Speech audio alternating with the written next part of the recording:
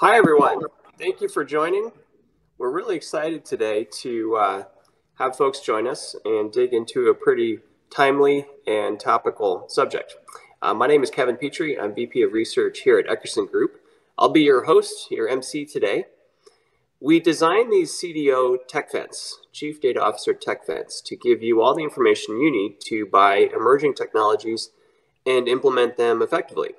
Today, our topic is data sharing and data marketplaces. This event is taking place because of our sponsors. So I want to quickly recognize our sponsors, our partners who help make this event possible. Our gold tier vendor partners are Dawex, Informatica, and Revelate. Our silver tier vendor partners are Crux and Narrative. We also have media partners who help promote the event and bring all of you here, for which we're very grateful. These include Real-Time Insights, or RT Insights, and CD Insights. They include Bark, Datanami, and Solutions Review. So very excited. Before handing over to Wayne, I'll tell you a little bit about us. I think a lot of you know us, but for those who don't, we are a boutique research consulting and advisory firm. We specialize in data analytics. So we have a consulting division. This is what Wayne runs. And we work with a lot of enterprises, mid-sized and large, to help them create enterprise data strategies, design modern data architectures, implement and optimize data governance programs, and develop self-service strategies that actually work. So we encourage you, practitioners, data leaders, to contact us if you'd like to learn more. So at this point, I'm going to hand over to our founder, Wayne Eckerson, and he's going to take things away, teaching you a little bit more about data marketplaces and data sharing. Thank you, Kevin. Yeah, it's great to be here with all of you and our vendor and media partners. A little bit of an agenda for this keynote. It's actually a three-part keynote. I'm going to give you an overview of data marketplaces for about 15 minutes. And then we've got two practitioners here, people who have implemented data marketplaces, and I'll interview them, Dovek Kodalupi of After Eyes and Eric Robel of CoreLogic. And then we'll come back to finish my keynote where I'll talk to you about the products and share with you a short list and evaluation criteria. And then right after we finish here, start the technology panel. And probably won't have time for questions during the keynote. So save your questions for the panel. We'll have plenty of time there. I think there are 4 generations of data architecture. And many of us have lived through most of these. In the 70s and 80s, it was operational reporting where users queried operational systems directly. In the 90s was the advent of business intelligence, where users queried a data warehouse that normalized data from multiple internal systems, mostly structured data. In the 2010s, we witnessed the advent of big data and big data analytics, where now users query either a data lake or a data warehouse that pulls in all kinds of data, both internal and external, transactional data, interaction data, such as website clicks and observational data from social media and maybe IoT devices out in the field. So today, I think we're witnessing another generational change in the data architecture, and I think this is data marketplaces. Now, if you see from this diagram, it looks something that's also very popular today, which is a data mesh architecture. And indeed, a data marketplace is really an externalized data mesh. But the one thing a data mesh, whether it's internal or external, is missing is a data marketplace, essentially a vehicle by which these different data domains, or in an external world, different companies can actually find and exchange information and data products. The other difference here is that these data marketplaces are really optimized to ingest and distribute external data in the form of data products. So as we've moved and evolved through our data architectures, we continue to add more data, more volumes of data, more types of data to enrich the data that we can use to deliver better and deeper insights to the business. So what are the drivers behind this marketplace/mesh environment? Marketplace being the application layer for a data mesh, the missing component that no one's really talking about in the data mesh. Well, one big driver is that there is a data gold rush going on. So this is a quote from Accenture. by 2030, over 1 million organizations worldwide shall monetize their data assets, unlocking more than $3.6 trillion in value. So that kind of assumes that every enterprise that's sitting on data might monetize their data. It's not going to be quite as easy as that, I think. We're going to see traditional data aggregators and data providers lead the way in monetizing data. And we're seeing a kind of an avalanche of new data providers who are acquiring data from all over the place and making that available in these data marketplaces. There are a lot of also data marketplaces that support data ecosystems. It could be a country ecosystem, a regional ecosystem, a city ecosystem. And the marketplace is designed to bring all these players together around the data that that ecosystem generates and wants to share. We'll give you some more examples of that. In fact, our practitioners are doing just that. So internal to companies, there are a lot of things that are driving the need for external data and pushing companies to go find marketplaces in which to buy that data. So data science projects, customer 360 initiatives, data clean rooms, which are increasingly important as vendors and browsers stop supporting cookies, which is how digital marketers have always enriched their data. And of course, competitive intelligence, where organizations need to look outside their own boundaries and find out what their competitors are doing and what are the significant trends driving their marketplace. So let me stop. What is a data marketplace? So here's an easy definition. It's a website or cloud data platform that enables data providers and data consumers to exchange or share data in a frictionless manner. So you can see here that providers consume data from multiple data sources, both their own and perhaps external to themselves. They turn them into data products that are available for data consumers to search, browse, and discover in that marketplace, and then pull that data into their own internal business systems. So the terminology we use here is important because there is a lot of confusion. For instance, data providers and data consumers, if there's actually a transaction, a commercial transaction involved, we might change the names to data sellers and data buyers, but not all marketplaces support commercial transactions, or they allow commercial transactions that happened outside of the marketplace to be executed within the marketplace. So in other words, the money is kept out of the marketplace, but the data is distributed within it. Another player in this marketplace environment are the data operators, and they're the people who buy the technology that runs the marketplace, and they operate the marketplace on behalf of the data sellers and the data buyers.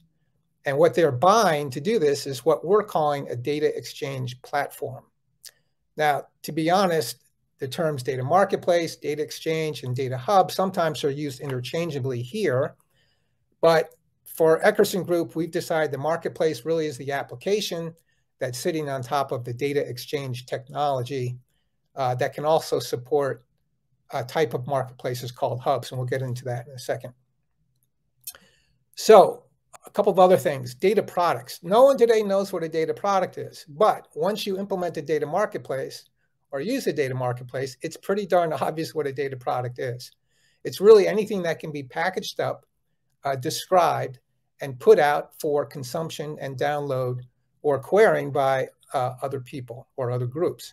So a data product usually it's a data set, but it could also be a query, it could be a machine learning model, it could be a notebook, could be a report, really any data asset that you can package up, use metadata to describe, and provide access to it for folks to download or use, sometimes consume just in place. Then transactions can be free, as we mentioned, or they can be executed outside of the marketplace. Inside the marketplace, you could be paying, per download or per usage of an asset. You could be paying for these data assets or products on a subscription basis. You could have purchased them outside the marketplace and received a token that works within the data marketplace to unlock the data that you bought. Or, as I say, it could be free, and usually it's a multiple versions of these things coexist together inside of a marketplace. Actual physical exchange of data or assets is done in many different ways. Good marketplaces support multiple ways to distribute data through SFTP, API, cloud buckets. Increasingly, we're seeing companies build sophisticated data pipelines to ingest external data from marketplaces, or even for marketplace providers themselves to use sophisticated data pipelines to bring data into their seller hub, which they then turn into products. And then the newest technology is data sharing. It's been popularized by Snowflake and now Databricks, where no data actually is copied or moved. It's just you just receive essentially pointers and access to the data. Access can be public. In other words, everyone and anyone is invited to join this marketplace. It could be private, only available to members or people who have paid to access the marketplace. Or it could be permissioned. And in fact, in any public or private marketplace, access to the physical or the actual data products is granted on a per buyer basis, right? So every seller has the opportunity to determine who can access their data products and who cannot. All right, and then finally, types of data marketplaces. We've talked about external data marketplaces. This is a many-to-many environment. So there's many data providers and many data consumers all meeting together in this marketplace to exchange data and perhaps buy and sell it. The flip side of that is an internal data marketplace. Still many data providers and consumers, but all happens inside of an organization. And this is where data mesh is playing right now. And a marketplace, I think, is absolutely needed to support those data mesh type environments. Two other types of marketplaces. One is a buyer hub. Instead of many to many, this is one to many. So there's one big buyer with many suppliers. So think of like Walmart or Kroger's or the US government. Those would be buyer hubs using the same technology, but focused on ingesting data for their own purposes. The flip side of that is a seller hub where you have one big seller selling to many buyers. So traditionally, data brokers are data sellers, and they're trying to attract, using the new technology that we have today, lots of different data buyers for their content. So if we drill down on external data marketplaces, there are many types of these. So you have a global data marketplace, anybody selling to anybody else, any type of data, right? But we're starting to see the emergence of country data marketplaces focused on an individual country, regional data marketplaces, city data marketplaces. We see a lot of industry-based data marketplaces focused on a specific industry or a consortium within the industry. There are a lot of open data marketplaces, and sometimes there are data-specific marketplaces. So some examples, there is called the Japan Data Exchange. That's a country marketplace. There's the Shanghai Data Exchange, so that's a municipal one. There's the Space Data Marketplace. That's focused on a specific type of data, satellite data. Ag Data Hub is an industry-based marketplace focused on agriculture. And then Core Logic Discovery is an industry-based marketplace focused on housing data for the US market. And Afterize is an industry-based marketplace focused on aftermarket parts for the auto industry.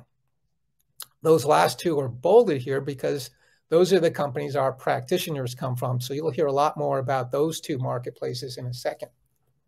So who provides data exchange platforms right in the middle of this diagram? These are the core vendors that we've identified to this point. I think we'll see a lot more going forward. Now, some of these vendors have also decided to operate their own external data marketplace, and those are listed here. So you can either just offer the software essentially for others to buy and operate and implement their own data marketplaces, and or you can use that same software to operate your own marketplace as Amazon, DAWX, Google, Microsoft, Narrative, Snowflake, and soon Databricks will be doing. So the evolution of data marketplaces. In the 1990s, we had data brokers essentially selling data and giving it to you in the form of CDs. You guys remember that? And you get a monthly CD in the mail. Then it evolved to FTP and APIs. These exchanges were really fraught with all kinds of problems. The data quality was suspect. The schema often changed unannounced. Flexible licensing. The data delivery was unreliable. So everything was difficult about getting data or buying data in the 1990s and beyond. Just recently, in 2020, we started seeing a few vendors like Dogs, Amazon, Snowflake start to introduce a more modern type of marketplace with basic features to facilitate the buying and sharing of data products. And they are now moving all this to the cloud. But just in the last 2 years, we've seen vendors go beyond these bread or plain vanilla data marketplaces and offer what I would call data value chains. And the whole purpose there is to make the exchange of data between providers and consumers frictionless. So offer services that support frictionless creation, licensing, discovery, evaluation, purchasing, ingestion, and integration of data products. And oftentimes the data is delivered using custom data pipelines or data sharing technology. So benefits for these new data value chain type of marketplaces, to consumers or buyers, stop shopping. Increasingly, you can go one place to get all the data you need, all the products you want. You can also increasingly see before you buy, sometimes the entire data set. And you can evaluate that data for quality and completeness, and then even filter that data and purchase just what you want. Oftentimes, these tools allow a team or a company to set up a team with an administrator and buyers, and then give budgets to each of the buyers. So people aren't out there willy-nilly buying products from all different kinds of marketplaces. You can actually manage the purchase of external data. And increasingly, the marketplaces deliver data in a very targeted way to the customer's desired endpoint in the format that's required.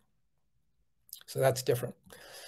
For our providers or sellers, the tools make it so much easier to acquire and onboard data, to create a multiplicity of data products from that data, and to publish those products.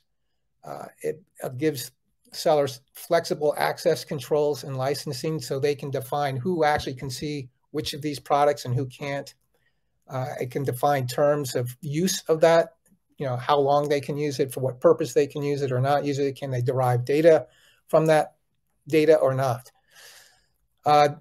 These marketplaces also automate the delivery of that data. It's no longer a manual process where someone has to push a button over, to move data over an FTP site. The marketplaces create these data pipelines that push data on an automated basis. Many of them have apps, app marketplaces running on top of them that offer a variety of enrichment services, such as tools that allow you to evaluate the quality of supplier data, to receive alerts when new data is published that might meet your needs, and so on. For data operators, here's a turnkey system, really, to support the ecosystem of your choice, foster greater collaboration among all parties in your ecosystem, make sure that what they publish complies with regulations, and as a result, builds trust and cooperation within the players in the ecosystem, strengthening that ecosystem and making it more competitive, both with the collaboration that happens and the insights that can be gained from the usage of all this information. So before I turn it over to our practitioners, just a few market trends. So today, most buyers skew heavily towards the financial services industry. And a lot of enterprises, before they try to monetize data, they really need to sort out legal and security issues. So I think what we'll see from most enterprises or buyers outside of financial services and even inside is that they will start to build an internal marketplace first. And then once they have that, they might take those products in the internal marketplace and turn those inside out and share those on a public marketplace. For sellers, we're seeing an explosion of sellers looking to cash in on this data gold rush. And most are using this new technology that I've been describing to build value-added storefronts, data storefronts, to make it easier to attract and retain buyers. Basically upping their game with this new cloud-based, often SaaS-based technology. And most are using the global data marketplaces like those that we saw that the tech companies are operating like Amazon, really as a marketing channel for their bare bones products, and it's a way to encourage vendors to come visit them at their own storefronts. which offer a lot more services than the plain vanilla marketplaces. And for operators, we're seeing, as I said earlier, they're building marketplaces in every type of niche out there, supporting a variety of ecosystems. But it can be challenging to achieve a tipping point with enough buyers and sellers. So that's always a challenge. And for the tech players who are offering their own marketplaces, sometimes they're doing it as a checkbox requirement to keep up with the crowd. So with that, I want to turn to our first practitioner, Ludovic Codolupi, who's the business data lead at AfterEyes.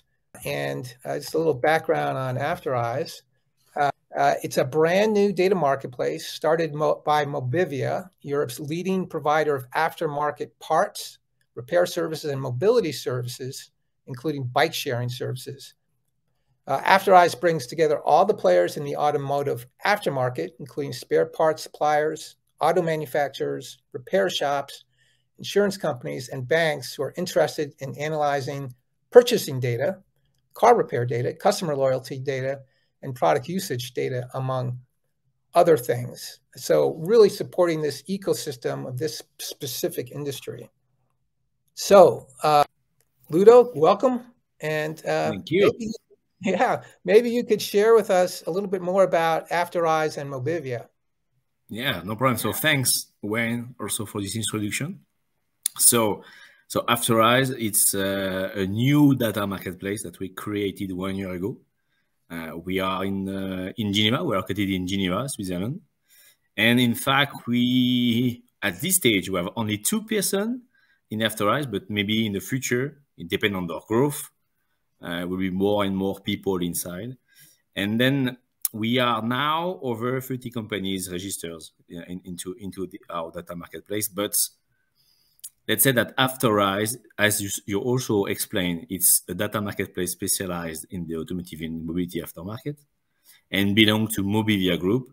And I don't want to go in details because you have the figures in front of you, but we are the first independent retailer in Europe. And we have many brands that is well known in Europe, maybe not well known in US, but we say that we are over 50 million of customers. So we can imagine that we have a lot of data to share or to valorize, let's say. Yep, great. Well, so maybe you could explain a little bit more about how you started AfterEyes and what it consists of.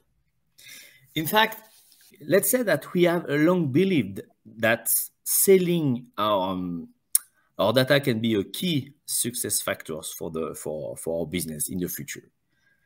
But to do so, we need to think a little bit and to explain when and how we build AfterEyes. First, we identify a partner that is direct, and we done with them a data exchange advisory. This step, it's very important to understand the data product, to understand the market, and to understand also the potential of your data. To create at the end a business plan to be sure that when we present to the top management, they'll be ready to say, okay, it's interesting to go in this way and go to the data marketplace. But then when we start this new activity, let's say that we have only one seller, it's Mobivia. So if we come back to your framework, Wayne, because we saw it in some slides ago, we said that there is a draft, and then we can, on the beginning, the strategy will be first one seller, many buyer, okay? Because we have only the Mobivia data that to put on this marketplace. But then, thanks to Directs, we also learn that we can be an orchestrator of a business, of a data marketplace. And then with the strategy evolve in an external data marketplace, many to many, because we will invite other organizations to distribute their data on AfterEyes. This organization can be on the same core business than Mobivia, same territories or not. The only link between all these organizations is to keep the automotive aftermarket business, to be in this business for sure, because we don't want that people come from, I don't know, other industry or other sectors come to Afterize. At the end, the only point is to be on this industry of automotive. Let's say also that the solution, our solution, is a 360-degree solution. We have several phases, also, just to explain to you that also on your slide, you said that there is different possibility to enter into a data marketplace. We decide to have an onboarding process. So not all people can register as soon as you have the link to the data marketplace, but we select the people who go in. We have an onboarding, very clear onboarding process on that. And then we have also some other solution inside, licensing, subscription, payment solution, and so on. Great. So what has been the main value that you expect to get from, as Afterize or Mobivia, and some of the benefits that the customers will receive? Just also the value for Mobivia is to create a new line of revenue. So we create also a new line, a new pillar in the data. We have in the past the data for business. And you explained also during the presentation that in 19s or 20s, we use the data to understand better the customer, to understand better the market and so on. So we collect data and so on. But then there is a second pillar of this data for business, the data as a business. And we create this pillar for sure to reinforce Mobivia on their market, to reinforce Mobivia in terms of revenue, and also to create a leader on the data exchange in automotive industry. That's the first reason. Let's say that the value also for Afterize, for the company that they come in Afterize. In fact, we have several companies. First company can be data buyer. On the data buyer, it's mostly B2B companies coming from industry. Can be also insurance, bank, hedge fund. Different company that they want to improve their business by acquire some data. Then we have also another type of company registered on Afterize is the data provider as Mobivia. And for them, we give to them an access to a data marketplace with many companies allowing data provider to boost their business. They have an immediate access to several players within an ecosystem that is already set up. So it's very important that we have these two lines in terms of value and benefit to come in Afterize. Terrific. So any unique features of the platform you want to talk about? I already said a lot of things on the solution. We have the 360 degrees approach. It's easy to use. The solution is very easy to use in a complex market because at the end, data is very complex. Then it's also compliance with data regulations such as GDPR, Data Governance Acts. That's everything that it's in Europe, mainly in Europe, that maybe in US, because I don't know the regulation in US, but it's compliance with all this regulation. And maybe the last point for me, maybe it's just to speak about the future, maybe a little bit, Wayne, because in the future, let's say that to be full transparency with you, create value after 1 year for Mobivia. So it's a success. We are in benefit. So good for us, let's say. But then we want to be the leader in Europe. And maybe, let's say the sky is the limit. Maybe tomorrow, I don't know, some people come from US, come from Australia, come from, I don't know where, decide to come in Afterize and maybe to create a unique data marketplace on the world. Let's dream a little bit, you know? But then maybe can be take some time. Let's say that in 5 years, I'm very glad to be and proud to be the leader in Europe. And yeah, well, what's interesting is when you establish a marketplace, you don't know where the ecosystem will take it, right? So Yeah, it's very exactly. exciting. Yeah, There's all kinds of innovative exactly. solutions. Yeah, Yeah, a lot of exactly. innovation that will happen on top of the marketplace and outside of it using the data from it. And at the end, the last word for me, if we create, if it's going to continue to grow as it's we have the proof that it works. We would like to also to create a business unit separate than Mobilia to operate the data marketplaces. Because right now we belong to Mobilia, but maybe tomorrow, we don't know. Let's dream a little bit. So they'll spin it off and make you CEO. I like it. Ludo, thank you so much for your insights and sharing about After Eyes. Very exciting. Thanks to you. Thanks to you. So now I'd like to introduce Eric Robel, Product Management Executive at CoreLogic. Background here. Unlike Mobivia, CoreLogic has always been 100% dedicated to providing data and analytics, in their case, to support the U.S. housing market. CoreLogic maintains the nation's largest database of property and ownership data, which Eric will tell you about, and it collects data from more than 20,000 sources. That's pretty impressive. A marketplace called the Discovery Platform is a classic seller's hub. Unlike After Eyes, that's starting as a seller's hub and moving to more of an external data marketplace, the Discovery Platform, I think, will always be a seller's hub. And CoreLogic built it to make it easier for data buyers to find, evaluate, and purchase CoreLogic data products. These buyers include real estate professionals, financial institutions, insurance carriers, and government agencies. So I think you'll learn from Eric in the next 5 minutes or so that the Discovery Platform, their marketplace, is not your father's data marketplace. It's chock full of innovative features that create a frictionless buying experience. So welcome, Eric. Thanks, Wayne. Great to be here. Why don't you give us a little more background on CoreLogic and what it's doing with the Discovery Platform? Sure. Thanks, Wayne. Just a little bit, and I think you covered the background of CoreLogic well. But we're a leading provider of data analytics and technology to the U.S. housing ecosystem. We like to say that it's the single biggest asset class in the world, worth of $40 trillion in total sort of real estate assets. We serve a number of verticals within that. Real estate. We've got technology platforms that serve more than 1 million real estate agents. We sell data and analytics in that space. In terms of mortgage and related industries, whether it be capital markets, housing regulators, et cetera, deep presence there. 7 of 10 U.S. mortgages are underwritten using CoreLogic technology, and we're selling data through there. Similarly, insurance, through our claims business.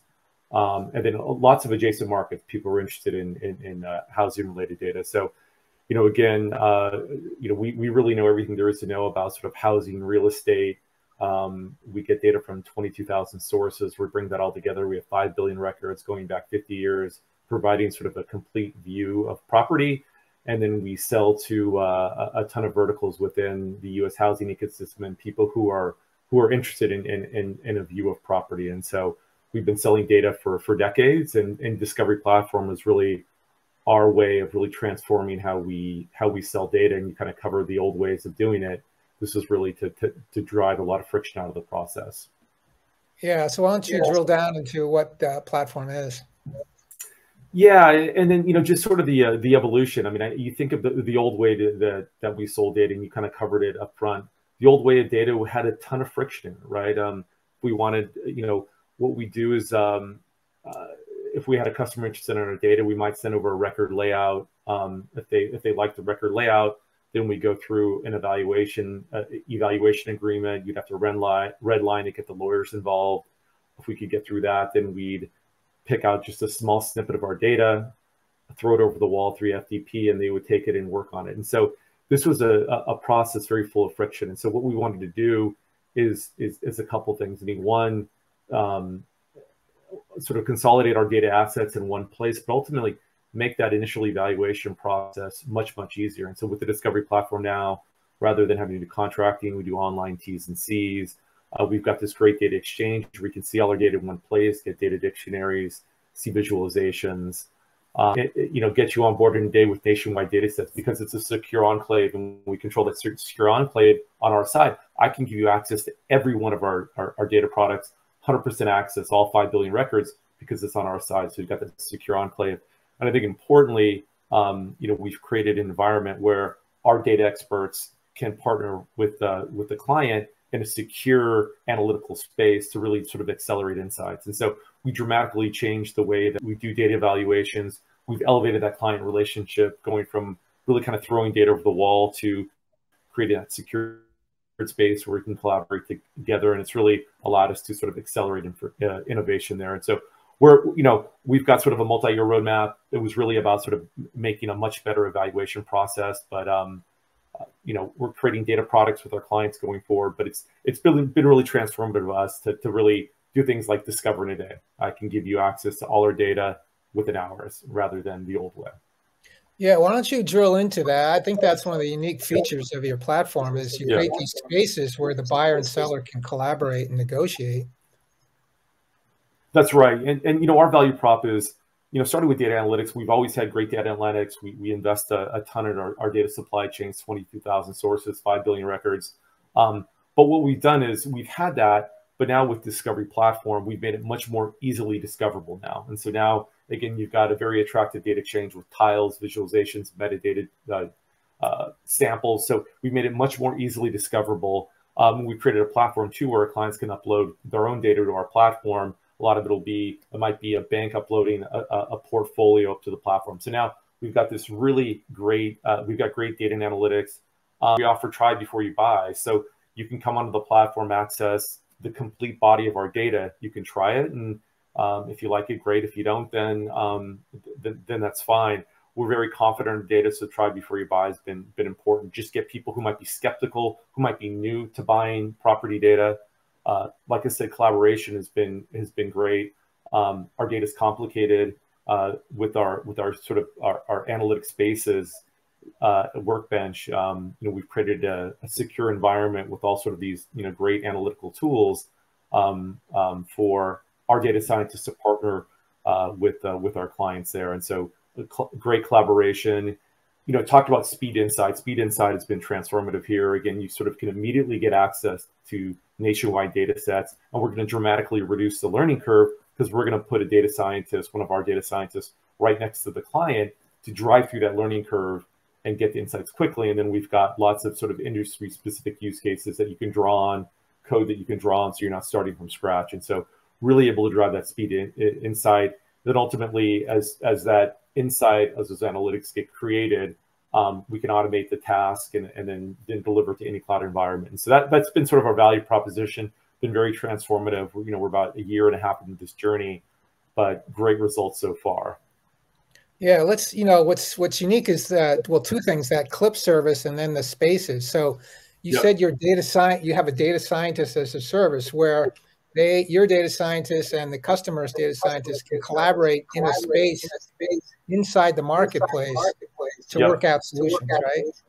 Yeah, and that's been really transformative because, like I said, it's before we didn't have that, right? I'd throw over a small sample via FTP, and they would be left to kind of try to figure things out themselves.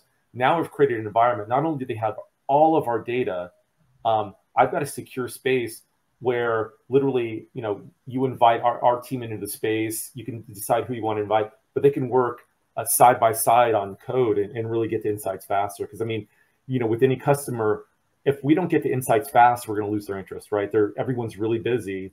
We're selling data, we're selling analytics, we're selling insight. And so it's got to be fast or it won't happen. And so that the spaces, the collaboration, driving down the learning curve has been instrumental to get to those insights quick so we can make a sale. And then the clip service allows people to upload their own data and enrich it with your data using a common link, right? Exactly. And that's important. We get data from, thousands of different data sources. And so the clip is the core logic of property ID. We've invested a lot into being able to sort of look at any address in the United States and attach a unique ID to it. Deal with all the challenges with address standardization and property identification. But again, most of our customers, they start with some sort of property-based portfolio, and so upload it. We're going to establish that unique ID, and once we've done that, you've got the keys to the kingdom. All of our data has that clip, that intelligent property ID, and so that's always the first step. And then it makes joining super easy because all that hard work has been done. All of our data assets do have that ID. So it's a quick and easy way for a company to enrich its own data with your data, right? Exactly. Exactly. Yeah. Cool. Yep. Well, Eric, thank you so much for joining us today and sharing your insights. Yep. Okay, so we've got about 6 minutes to finish up this keynote, and I'm going to focus on the products themselves and share a framework we put together to help you evaluate and select these products. And the good thing is there are not too many of them yet. But when you evaluate a marketplace or what we call data exchange platforms, there's 3 major areas you want to look at. You know, a seller studio, how does it facilitate data sellers and acquiring data, standardizing data, packaging that data into products, licensing that data, paying, you know, billing it, et cetera, all the way to distributing data. You know, what's the buyer studio? How easy is it make it for users to find data, evaluate data, define filters so they get exactly what they want, as you heard Eric say, negotiate terms, pay for just what they want, acquire it, ingest it, transform it, and integrate it with their own data. And then for operators, you know, they, you know, use these tools to set up an account plans and payment tier or pricing tiers, right? And each of those tiers have different options, and defining those options and how easy it is to do that and enforcing those in the marketplace is something that you want to look at when you're evaluating these products. And also the reporting and monitoring and troubleshooting that's available is really important as well. So I'm not going to go through each of these criteria. I'm just going to share with you some basic considerations. So for buyers, you might want to ask, you know, does this marketplace support most of the data we need? You know, one-stop shop. Does it deliver raw data, normalized or standardized data, or derived data, or all of that? You probably want all of that, ideally. Can you validate data quality, completeness, and compliance? In other words, can the platform do that so you don't have to, right? Because if you don't trust the data, you're not going to buy it, certainly, or use it. You know, can you do more than just download a file? Can you actually run queries and models against the data? Or as Eric was saying, can you share a space with the provider to look at that data and maybe run models against it in real time before you even buy? As we said, we saw there, can you upload and enrich your data? For sellers, can you white label the platform so it looks and feels like your own? Does it facilitate commerce inside and outside of the platform? Does it support unstructured and semi-structured data? Does it allow sellers, and to what degree can they select who can access each product and who cannot? So that's blacklisting and whitelisting. Does it support complex licensing and pricing models, multiple distribution methods? Does it support clean rooms? Does it impose fees for cross-region, cross-platform, cross-database sharing? That's something that Snowflake and Databricks are duking out right now. For operators, is it a SaaS software or is it on-premises software? Does it run on one or multiple clouds? Some run on just one cloud today. I'm sure most of them are trying to expand to others. Does it store the data itself? In other words, you have to push the data for your products into the marketplace, or can the marketplace grab the data where it lies? That's an important architectural distinction.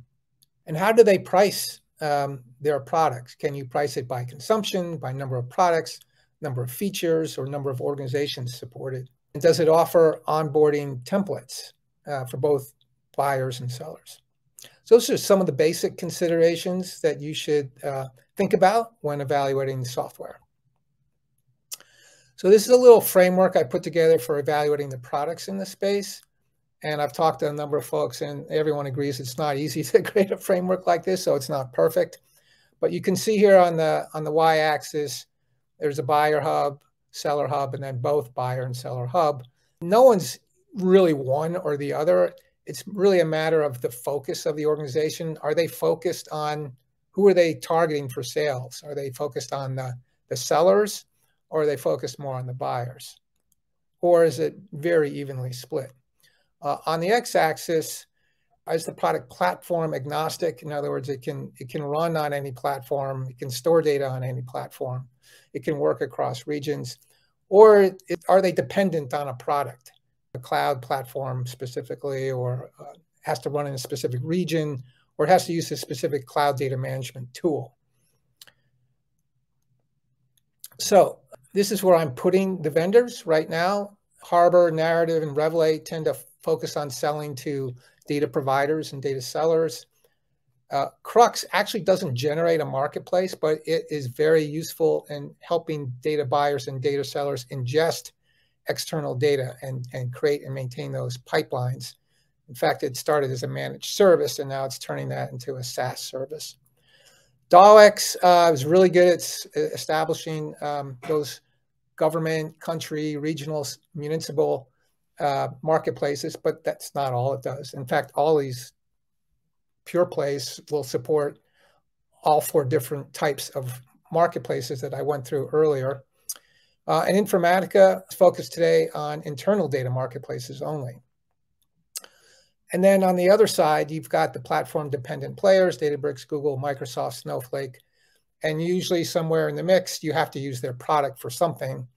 Although Databricks has recently announced and is shipping open source Delta sharing product. That's a protocol that works with Delta tables, which itself is open source and can move data between any cloud platform, region, and data management system. So right here, I've written very short snippets on what the key differentiators of each product is. I'm not going to go through each of these. When we produce the data marketplace report that Kevin mentioned at the outset, that'll come out in January. It'll have deeper profiles on each of these products. So look for that. But this gives you a sense of what some of the real key differentiator, what separates them from the pack. So that really is the end of my presentation. And you don't want to miss the panel. That's it for now. And I'll see you in 5 minutes. Okay, we're back. Hope everyone had a quick break, and really looking forward to this discussion now. So thank you, Wayne. Great discussions. And I think in terms of the panel, I wanted to quickly introduce our panelists. Didier Naves is Senior Vice President of Strategy and Alliances at DAWX. We have Ian Gilbert, who is CEO of Revelate, and Ian Stahl, Senior Director of Product Management at Informatica. Well, great. Thanks, Kevin. And Okay. yeah, we have a great panel here, and we want to make this a collaborative discussion. So Eric Roble is here from our keynote, me and Kevin here. So first question to the panel, Didier, Ian, and Ian. What do you think is the market potential here? I obviously built it up quite a bit. At the 4th generation data architecture, the missing component of data mesh. But what do you guys think? Anyone can jump in. Go ahead, Didier. Okay. Well, actually, the potential is huge. Really, what we, as practitioner, we observe on the market really confirms that what you could call globally the data economy is really maturing fast. And data marketplace will have in play a role in support that trend. Just to illustrate that a little bit, if we just look at the number of RFPs, RFIs that are issued today, all around the world, I'm talking really all around the world, it's amazing. It's really taking off. We were invited this year by the World Economic Forum to speak at Davos, and there were 5 sessions on the topic of data exchange. So really this topic has reached the boardrooms of corporations, and country leaders are talking about it. So it's really, and if you add other trends, like if you look at the work done by the regulators, the industry, everything related to data exchange is becoming more and more regulated. It's also accelerating with new piece of regulations that's going on, and it's going to continue like that. People are working, hundreds of organizations, putting them together and put some efforts in defining new reference architecture for data exchange. Thinking in Europe, for example, with Gaia-X, and there are also standardization initiatives. So all these signals tells that the topic is there and there to stay. And data marketplace will play a very big role into that, as it will create those, and it is creating those trusted, secure places where those data can be exchanged and data can circulate. So from our perspective, it's big in terms of the opportunity, the market, and it's here to stay. So let's turn that over to the Ians. Yeah, you guys, Ian and Ian, you have different perspectives because Ian, Stahl, internal marketplaces at Informatica, Ian Gilbert, external seller hubs at Revelate. So what do you guys think? That's true. Well, I might go first, Ian Gilbert, and just say that, Informatica, of course, a market-leading provider of data management, infrastructure, and technologies for Global 2000 companies. And I would say that, seconding what Didier says about the potential upside of this market, I think this is a dynamic that we've been seeing quite a bit, which is what's often driving the customer's IT spend around data management technologies is some imperative to be able to minimize the cost associated with managing data management technologies and infrastructure and the IT costs associated with it.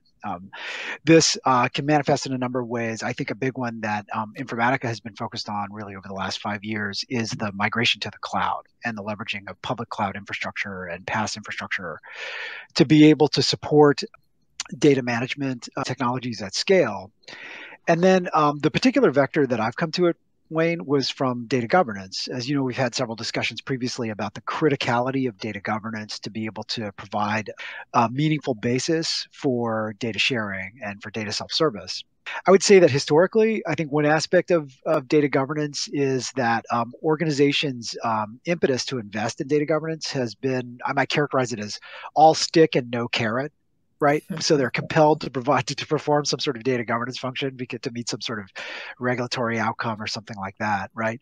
But this concept of like being data sharing and this idea that they might be able to monetize those investments and get some return on those investments is very compelling to a lot of chief data officers and other executive stakeholders that are driving these investments. Finally, they can see some upside for this. And it's not all about cost mitigation or risk reduction.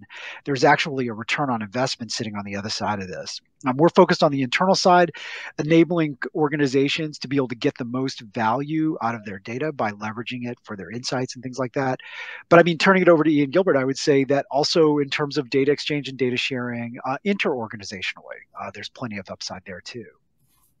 Yeah, there probably is. I think we'll probably get to that in a while, and I want to get back to the question because I think there's something poignant at the heart of it.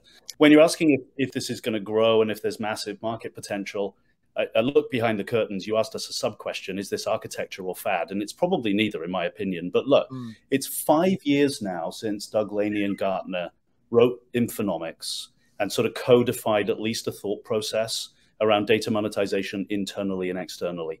5 years. So do we agree that data sharing and more importantly, data use for monetization amongst multiple audiences is going to be big? I think we can all agree that.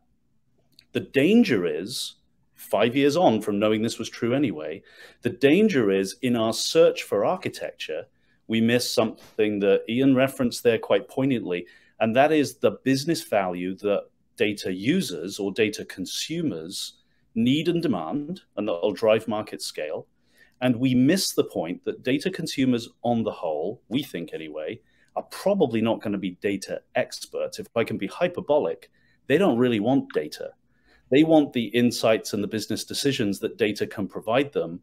And they want simplicity, breadth of access, of engagement, and they want it to be fulfilled really, really simply at scale. So like every other market that's ever existed, it's our customers, the users of data, who are going to drive the scale. If you think about the conversations we've had so far today, the keynote, I thought it was a terrific keynote, but here we are talking about how we're going to architect the ecosystem to supply all this stuff. When do we start asking ourselves what do consumers want? And when do we make the assumption that consumers, honestly, they don't really care about data? So architecture or fad? Probably neither. Vital business process associated with massive amounts of potential business value, whether or not you do it internally or externally, and we can argue later about whether we really are only externally and seller focused, but that's a different conversation. The user that counts, and there are other markets we can pattern to drive growth here that I think could be more educative for us than we realize in all of our data expertise and cleverness. Yeah, perfect. So what do DDA and Ian Stahl, what do you think customers are looking for out there? Maybe I'll take a stab at that. So I'd say that, so one thing is that, just being Informatica and being a supplier of data exchange platform technologies, I guess to coin the phrase from the keynote, Wayne, what I would say is that we're cognizant of the fact that our buyer is not necessarily the data consumer, or is almost definitely not the data consumer, right? And in fact, actually conforms more to the persona you described as the data marketplace operator. And that they need to be able to provide a platform for the exchange of data between producers and consumers with the highest possible scale and efficiency at the lowest possible cost. And to that degree, then we're leveraging the infrastructure. And I would point out particularly the capabilities in the Informatica Data Management Cloud that facilitate metadata management and the availability of that metadata to support data access and data delivery are very key, I think, to our solution approach, to be able to de-friction that exchange of data between producers and consumers on that platform. But that being said, I think that you can make that as seamless and frictionless as possible. I think the critical thing that you really need to make this work is you have to, the interaction with the marketplace that the consumer has with the marketplace has to be as easy to use as possible. And I was struck by something, Eric, that you mentioned in the keynote earlier about these kind of collaboration spaces that you built into the Discovery platform that facilitate interactions with data scientists. I think that's actually an incredibly intuitive and kind of interesting idea, right? This idea that actually one of the things that makes it possible for consumers to understand and trust the data that they're accessing using is the opinions of their peers, the other data scientists, the other analysts in their organization. And if your platform, your marketplace platform, can facilitate that type of peer-to-peer collaboration, it's going to go a long way towards addressing many of those concerns about data understandability and data trust. Okay. Maybe go ahead, Didier. Yeah. Address the point. First of all, DAWEX, we're providing technology solutions for operating data exchange, data marketplace, data hub, and we're talking with organizations in many different industry sectors, private, public sector. But generally, we always speak with to business people. It's a business conversation that we're having, and the reason, which was your question about what those organizations we're working with and we're speaking with are looking for, really depends. Can be very, very different. If you're talking with a representative from the government of a government initiative, or if you're speaking with a retailer, it's completely different conversation.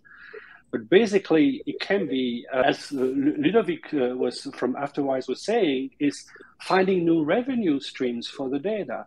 Their data.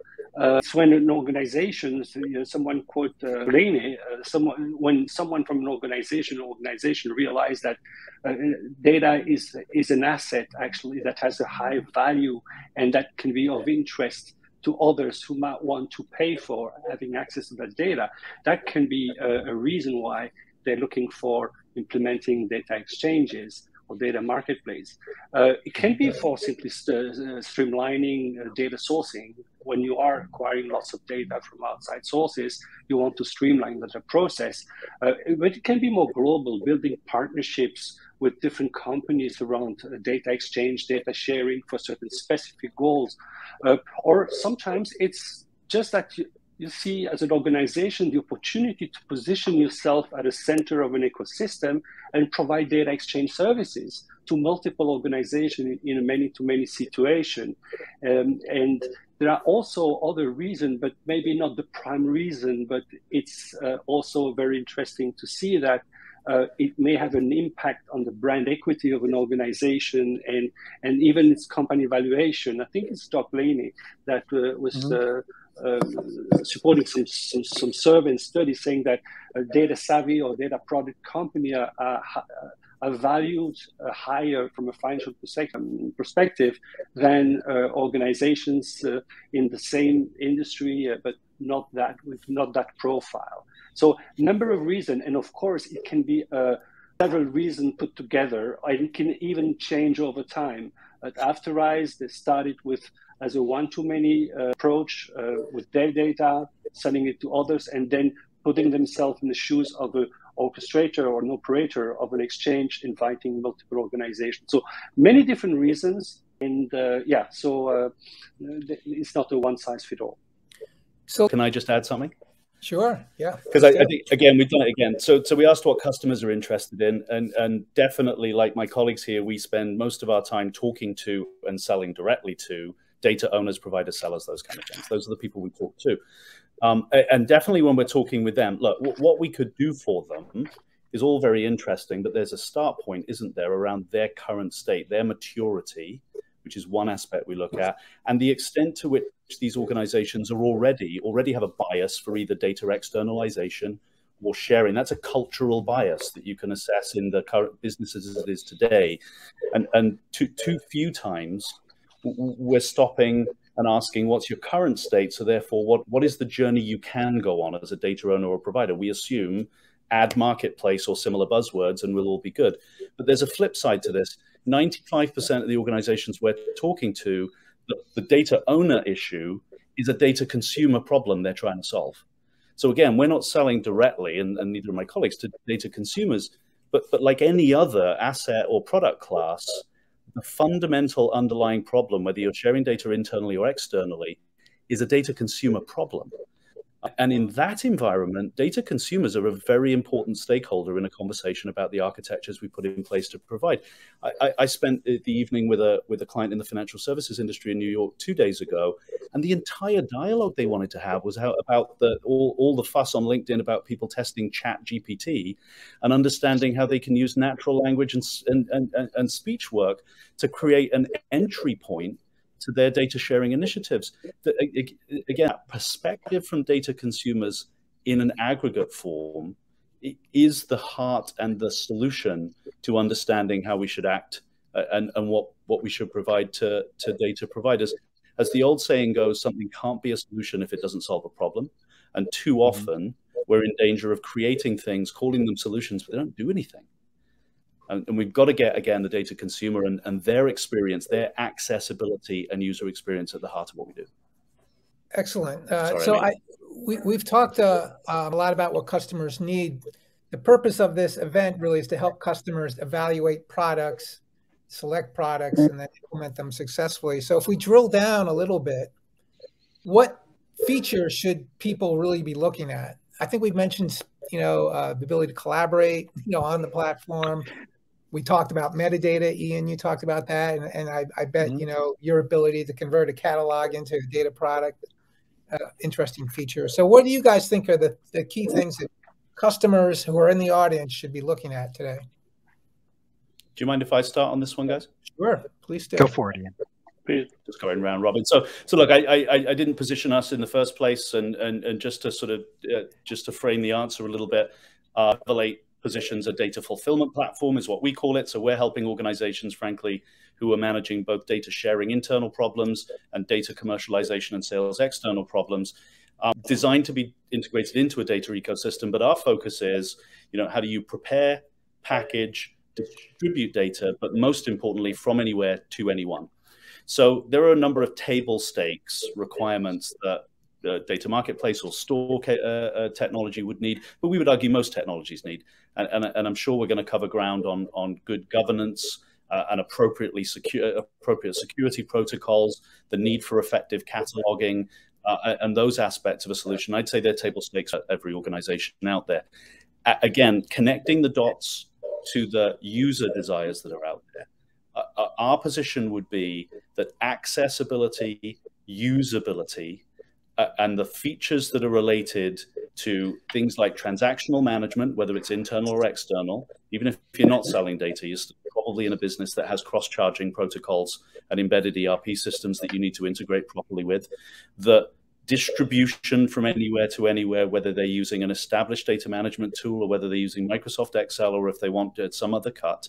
Those are critical components of functionality that put power into the user's hands. And then the entire flow, the extent to which you're mimicking, I don't know, the Shopifys of this world to create really rich, elegant consumer experiences. That's where we think internal or external providers should and could, looking at the core functionality. And I mean, I think CoreLogic this morning was a very good example of that. Look at the elegance of that position solution. That's a consumer-friendly solution that differentiates it greatly, even though you've got to achieve the table stakes elements. Agreed. I think I would add to what Ian said in terms of those core capabilities any data sharing platform or data exchange platform would need. I guess I would say that for us, a critical factor of it is that ability to to be able to source data from any of a number of different environments or different ecosystems. I think one of the key issues for us is that every customer that Informatica serves with our Intelligent Data Management Cloud, by definition, is not doesn't have like a clean data stack. They all have some sort of kind of shared set of repositories.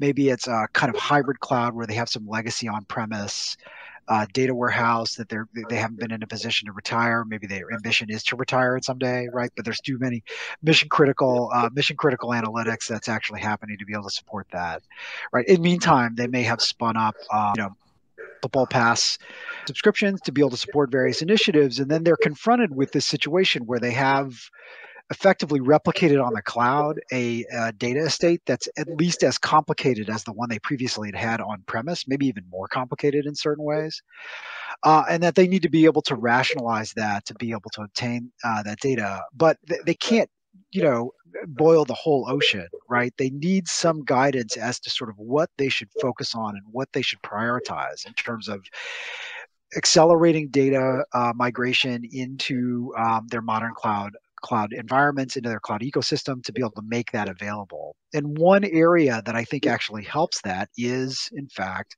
the marketplace, because what the marketplace does is signal data demand from their consumer base, right? It is a channel by which you can infer which data has latent value and which data does not. And then you can focus your scarce data stewardship, data curation, data management, resources and functions on optimizing that data, that corpus of data product. And then you can grow your footprint over time from there while you're accelerating adoption of your marketplace, right? Because the more data that's high value on the marketplace that your consumers are consuming, the more consumption we'll have. So there's sort of like a multiplier effect associated with that. And then I think the last one I would say, just to reinforce the point I made earlier about Eric's spaces, is collaboration. I think that the marketplace, really benefits from the sort of social dimension of it. And I think one important insight I think that we had with the marketplace offering that we fielded on the cloud, which honestly is about the same, is really just a little bit more than a year old, right? Is that often the thing that this kind of social space for data sharing exists before the marketplace ever starts up. Actually, in fact, in the absence of any kind of marketplace or any formal mechanism for being able to self-serve for data, the way people find data in their organizations is they go to people who know, and those people go to people who know. And then it's those social networks that actually secure how data, they're foundational to the data economy. So if the marketplace can account for that and subsume that, that's going to make adoption of the marketplace experience much more frictionless than it would be if you were replacing existing processes. Yeah, so I want to go to Didier because you mentioned something earlier that struck me, or it may have been Ludo, but it's the fact that your platform or any platform that's doing a marketplace should help the players certify the data that it complies with regulatory standards. And I'm wondering if you see that as a key element for consumers. It is actually a key element, but I would say that Dawex, we've always focused since inception of the company in building solutions that are the more complete in terms of coverage, so really having a 360% coverage on everything that relates to data exchange. And that includes a number of elements. Obviously, I would say there could be probably 4 or 5 pillars. You have everything that relates to the technical exchange of the data, so that the data can be exchanged in different fashions, file-based, API-based, in a managed mode, in a distributed mode. There are different mechanisms that are possible. That's one thing, but that's not enough. It's also everything about the business aspects and the licensing elements. So data are being exchanged and shared under certain terms and conditions that can be negotiated, that can be very specific or standard for different transactions. It can relate to open data licenses, commercial licenses. There are different mechanisms of pricing for the data. So this layer is essential.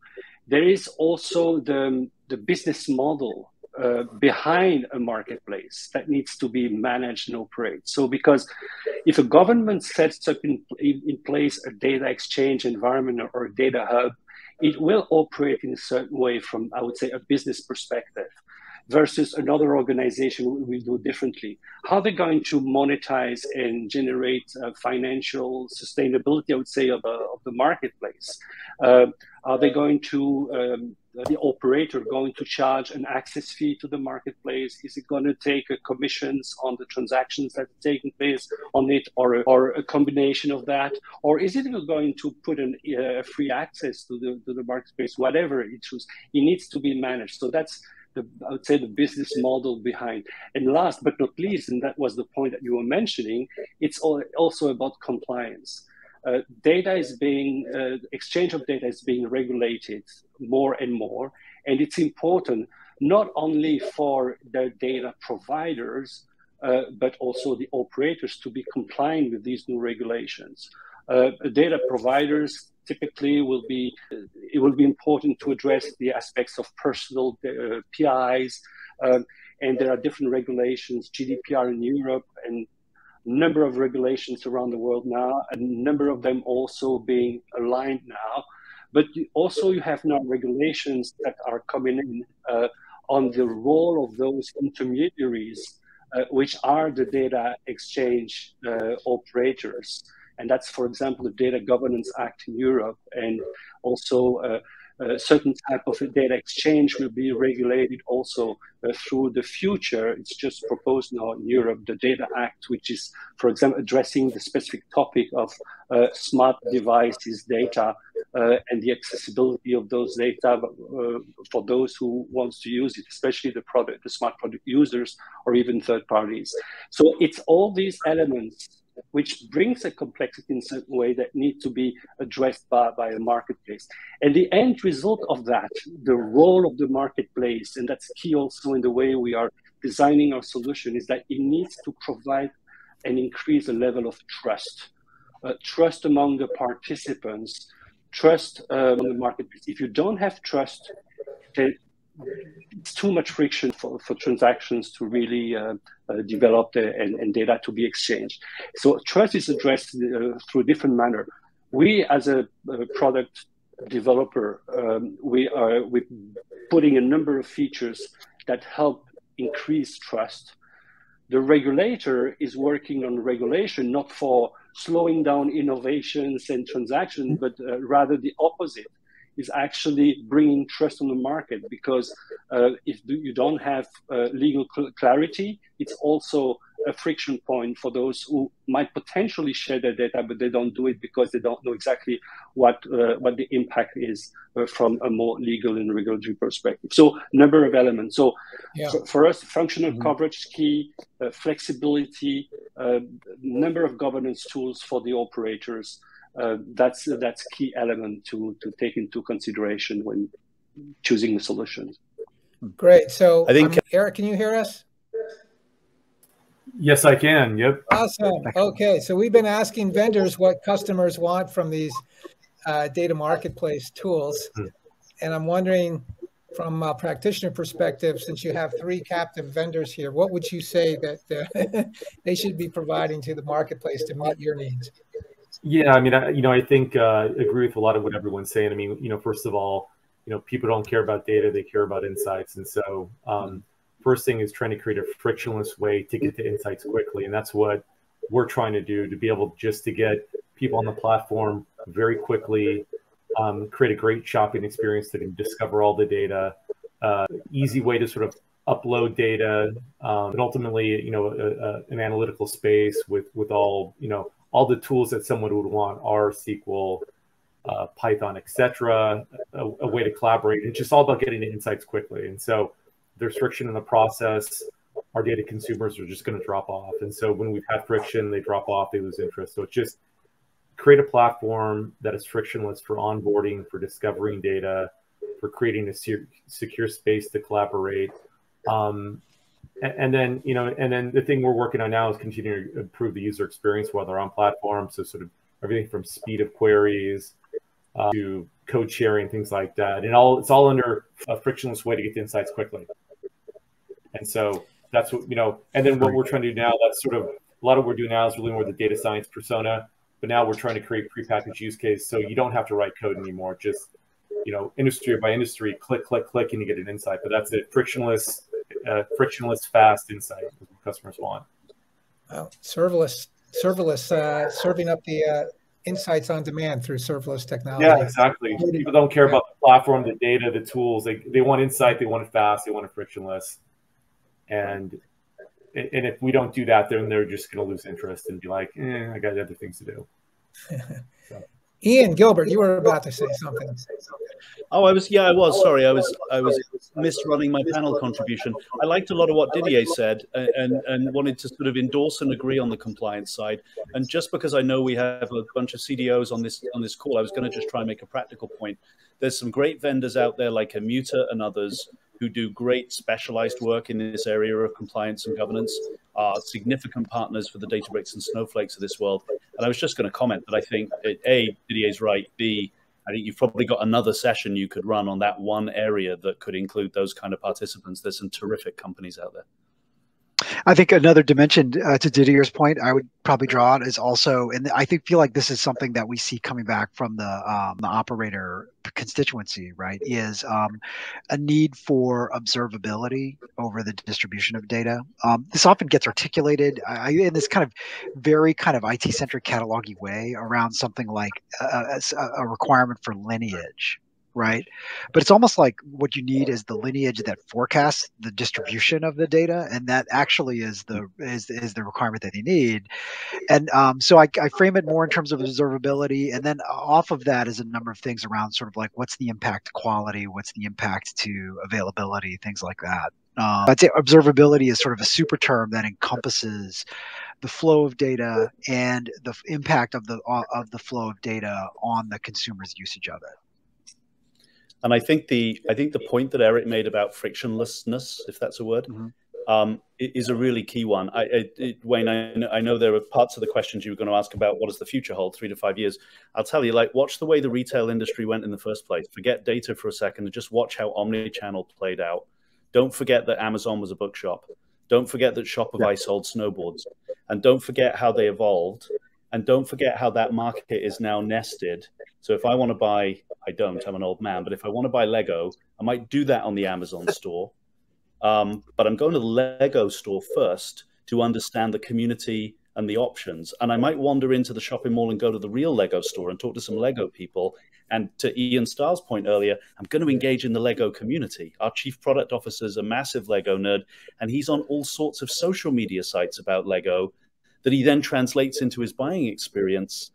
I promise you, we're going to go the same way. And that's why we keep preaching this data consumer message, because, yeah, we need all of that underlying thoughtful architecting. But at the end of the day, frictionlessness, elegance, and ease of the experience, and the nested nature of marketplaces plus stores plus social network and other forms, that's where consumers are going to take us. Yeah, agreed. Yeah, data marketplace, it's not just a metaphor. Hear from the audience as well. Yeah, let's hear from, we have about, we'll be generous and give us 3 or 4 more minutes left. So let's take a question from the audience, Kevin. Okay. We had a couple. I'll prioritize here. As you look at the next 18 to 24 months, how do you rank the following factors that can impact your growth?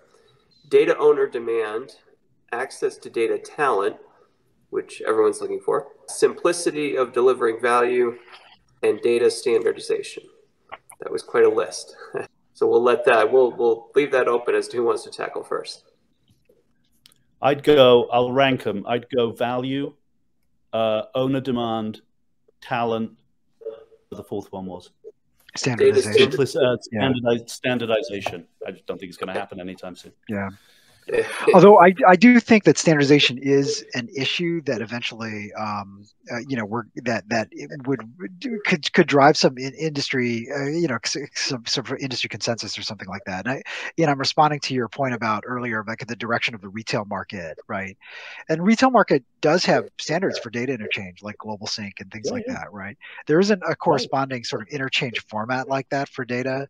I know Databricks positions Delta Share in that way. We interoperate with consume Delta Share data shares for transmissibility, right? But I think there is sort of an opening there. I definitely agree with you, Ian. I wouldn't characterize data standardization as the key issue, but I think as we start to scale out data interchange, the need for standardization around data interchange formats and particularly metadata format standardization will become more and more pronounced over time. I think that's something that we're going to see. I don't disagree. I think the proxy in the short term will be, transparent methods or invisible methods to fake it in the background. But I agree. Yeah, I think you're absolutely right in the long term. Maybe I would like just a quick comment on the data talent.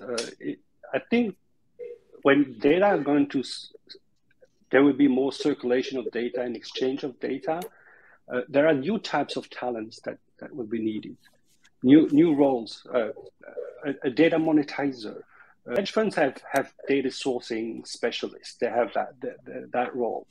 But data monetizer, data product management, packaging a data product requires marketing skills, like any kind of product management function.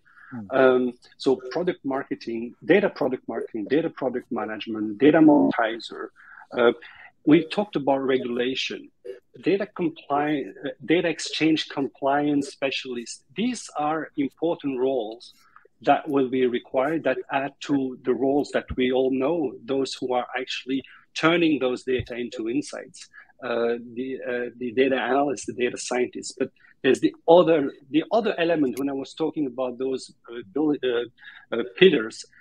There's obviously the circulation and exchange of data, but then there's all these business related elements and possibly legal and regulatory element also.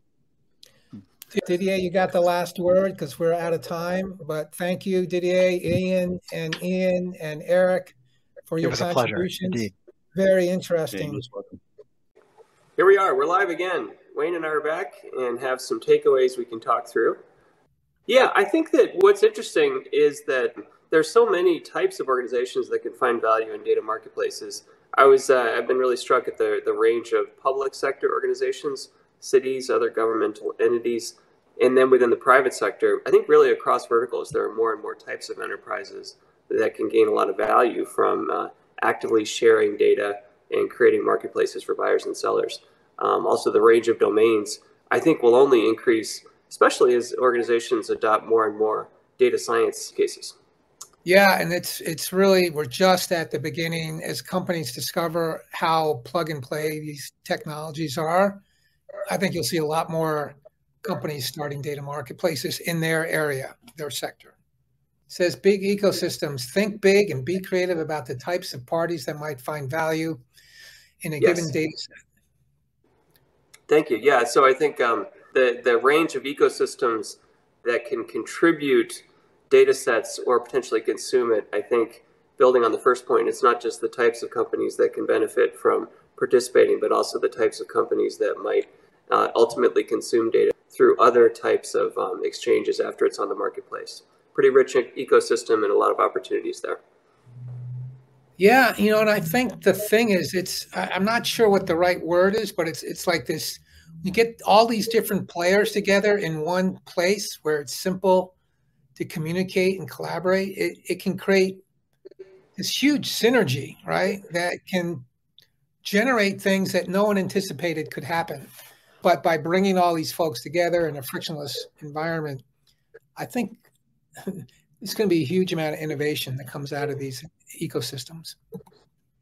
Definitely. And it'll be very interesting to see, just to build on that point briefly, what the conversation is a year from now. When we do a TechVent on this topic in 16 months, 18 months, to what degree is data science playing a role there? Because there are so many types of artifacts that you can start to create and share, machine learning algorithms and so forth, to take advantage of this stuff. So a lot of opportunity. The third item here is big requirements. Wayne's got, I think, some more detailed thoughts on the key evaluation criteria. I think frictionless sharing is a theme that came up again and again, and the need to enrich and delight the consumer experience.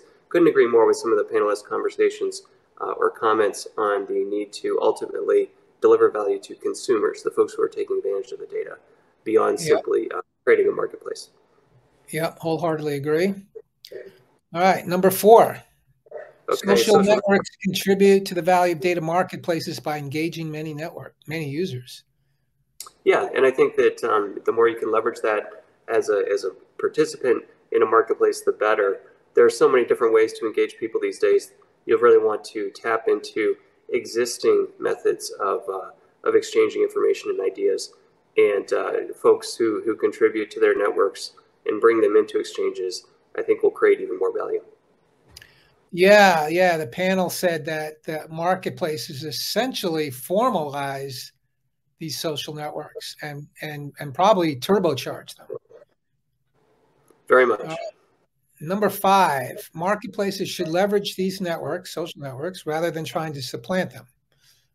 Okay. Yeah, and I think just building on the first point, the notion is that you want to tap into existing methods that organizations have to interact with each other. Yeah.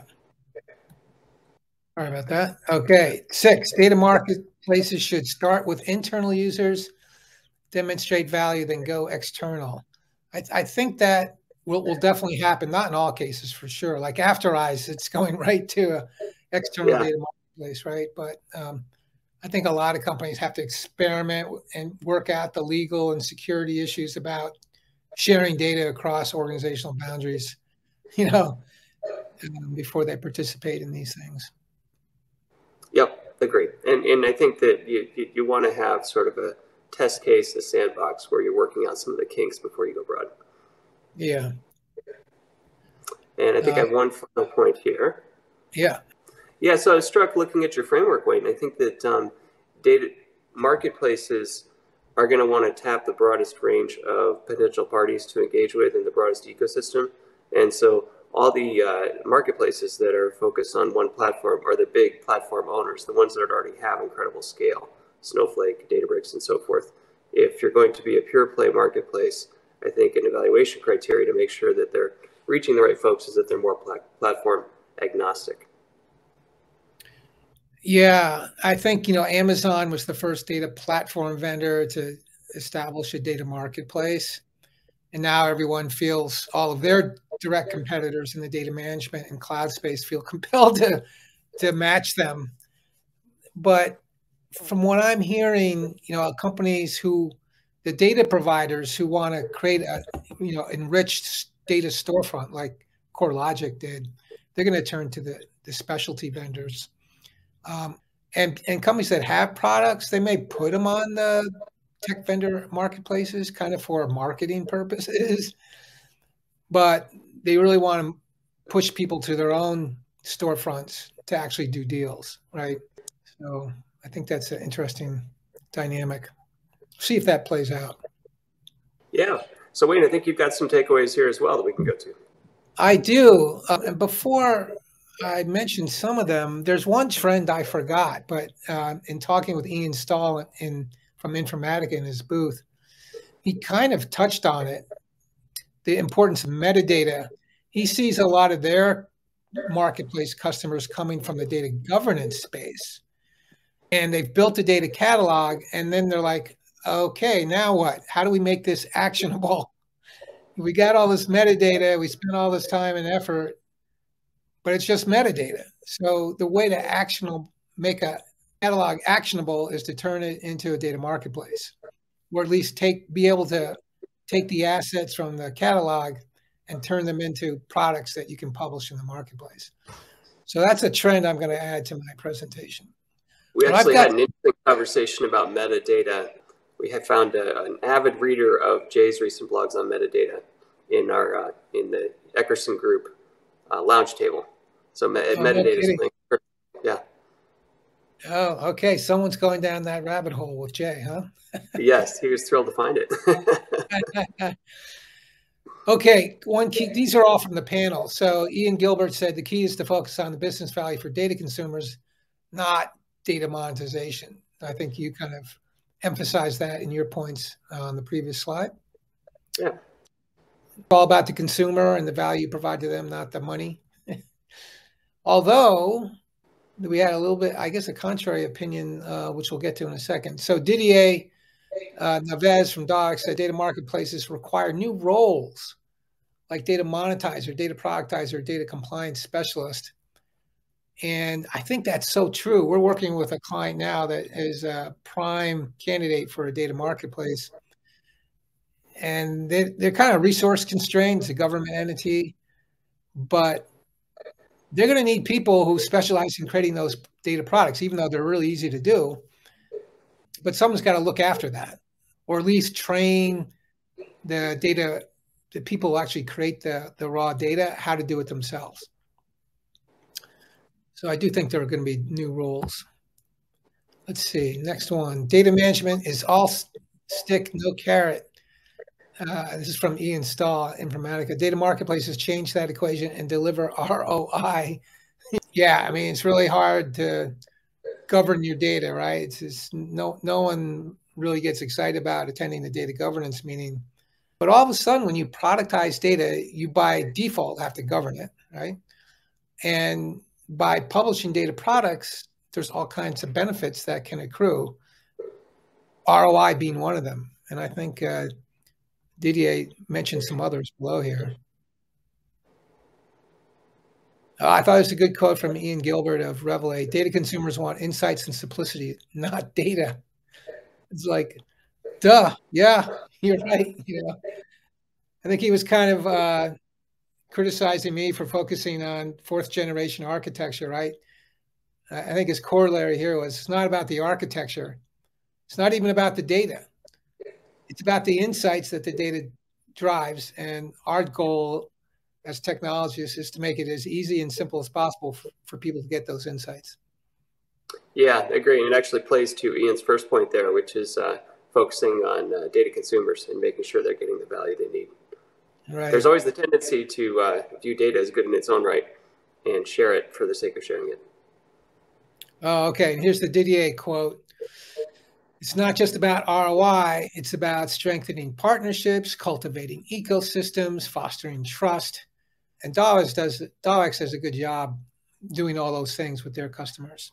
All right, number 6, data marketplaces need to deliver an exquisite customer experience like Shopify. So that was from Ian Gilbert.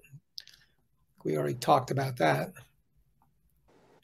So this was interesting. You know, from Informatica, Ian said, our buyer isn't the data consumer or even the data seller, it's the data operator. And I think that's probably true for, I don't know, like CoreLogic. They do they're a seller hub, so they do a hub, right? But their focus is, I guess their focus is the consumer, you know? So that's what made it a little bit difficult to put together that framework, is that there's actually 3 different constituencies in this market with very different requirements and needs. Okay, I think this is the last. Our data marketplace needs to engender trust in data. Okay, that's from Didier. We already talked about that. And I think that's it, Kevin. Right on time. All right. Everyone comes to our next TechVent on modern data pipelines. That Kevin Petrie, he'll be the keynoter and running that show. And then we've got these other events in 2003, one on data intelligence. That's kind of like metadata management, data cataloging, active metadata. And then in August, data mesh and data fabric. And then finally, in December, data observability. So with that, Kevin, any last words? No, great topic. As I said, I'll be thrilled to see what the CDO TechVent conversation is like in 18 months to see how the industry evolves. Role of data science, and the degree to which we can have governed data products, it'll be a very interesting set of developments over the next 18 months. Awesome. Great. Well, thank you, everybody. If you've lasted this long, we give you all kinds of gold stars. Take care, everyone. Bye-bye. Thank you, everyone.